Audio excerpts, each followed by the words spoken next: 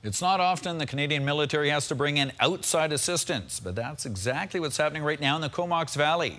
The call has gone out for reinforcements in the form of goats. CTV's Gord Kurbis explains. Okay, guys. They've been recruited to tackle a special mission. 7 goats are now in Comox, helping clear up a problem at a military facility. We're really happy to be here supporting the base in their environmental initiative. They decided that they wanted to try using goats.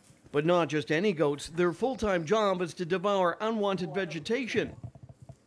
While one is a bit sheepish about coming out, the rest get right to work. They're very efficient. They can eat about 25% of their body weight a day in plant material, so they will eat the seeds and the leaves, the berries. The team is from Parksville and they tour the island contracting out to businesses, municipalities and private homeowners. This has become more and more popular. We've been in business for 4 years and this has been our most popular year for sure. This is their first military assignment at the infantry training ground at Seal Bay. We maintain a lot of fence line around here, and we have a lot of property that we have a lot of grass, bush and other plants growing that we try to keep up with, and it's quite a steady job.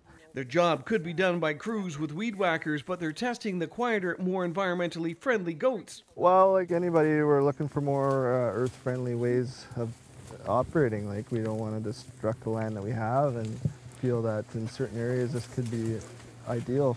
Using goats for the project has understandably led to some kidding. There's been a lot of jokes for sure, but you take it as it is. I mean, it's a good thing at the end of the day, right? So we'll see how it goes.